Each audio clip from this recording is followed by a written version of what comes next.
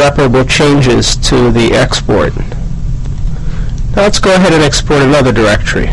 Just to have it reflected using export FS, we'll make directory NFS-2, then modify the exports file, and in this case we'll allow the same host to connect, 7510, but this time the user will be restricted to read-only writes. You may update your exports without restarting the NFS server. So second task, export /NFS2. Create entry in etc exports, and then to update the currently exported directories, use export fs-a. So update current exports using export fs-a, and then we'll confirm if -v.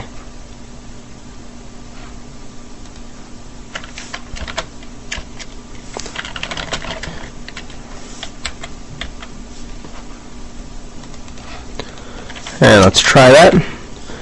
Now we have another mount point, which is read-only. So we have two items to confirm from a client perspective.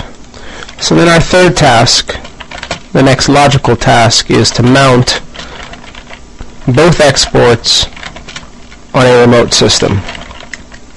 And to do so, we'll connect to the remote system Linux CBT serve 1 and then execute mount type NFS, the path to the server, which is its IP address, followed by the path to the mount or the export point, which is NFS1, followed by the local mount point, which we'll also label as NFS1. And we'll repeat this, changing NFS1 to NFS2 to take care of the read-only mount point. So we have two directives to follow.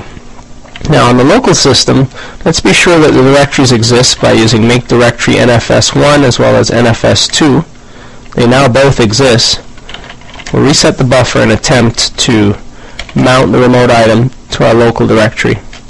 And this will contact the box 192.168.75.199 in search of an export path of /NFS1 and attempt to mount it locally at /NFS1. So we've gotten an exit status of 0, which means things should be fine. df-h will confirm if the item's mounted, and it is. We see status information.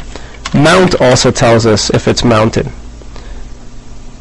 Mount also tells us whether or not the volume is writable. So that said, if we navigate to NFS1, we'll see that nothing exists. Let's sequence 1000 test from Linux CBT serve1.txt. Permission denied, and that's because we've been assigned the anonymous user ID. When we exported the volume, we decided to squash root, which made root on the local system equivalent to anonymous on the host system.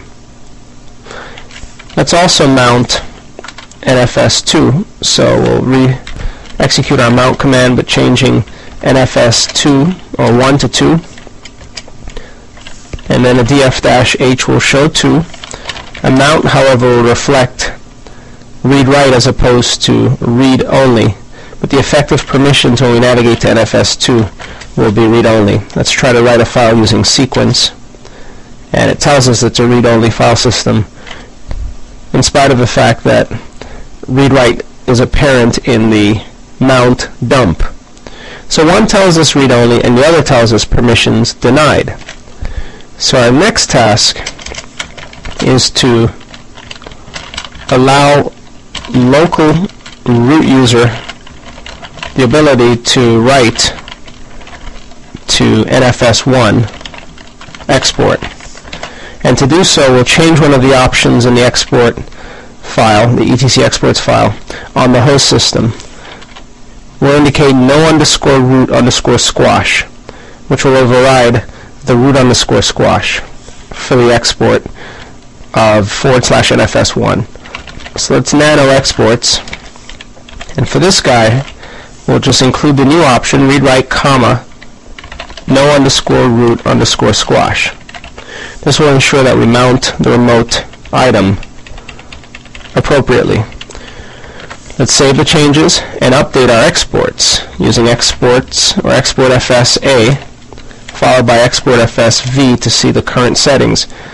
And now note /NFS1 is exported using no underscore root underscore squash, which means when the remote or the client root user attempts to mount this export, they'll have full root access. But of course there are caveats with that as well, which is why you probably will want to run or use NFS within a closed environment, within a controlled environment.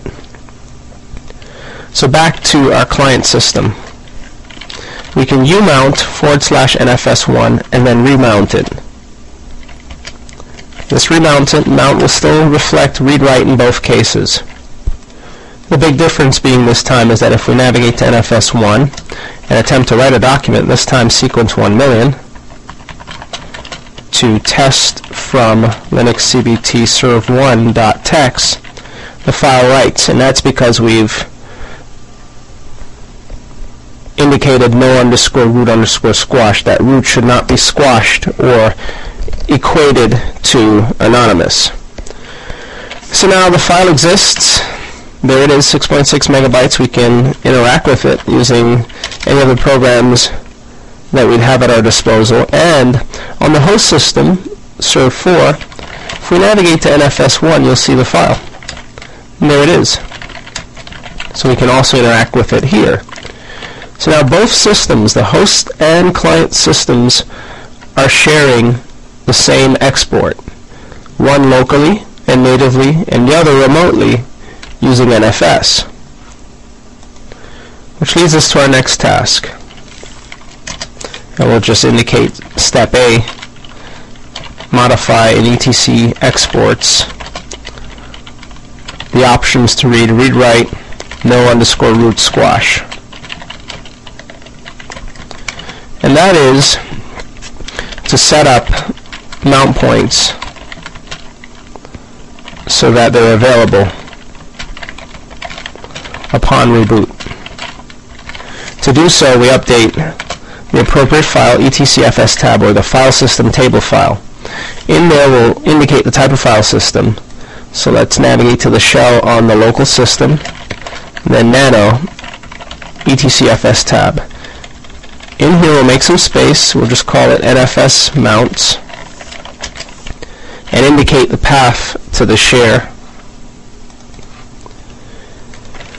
which is 192.168.75, in this case 199:NFS1, followed by the local mount point, which is /NFS1.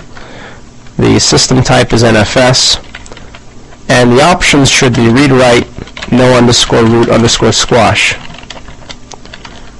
followed by no check. And we can duplicate this for the NFS2 mount.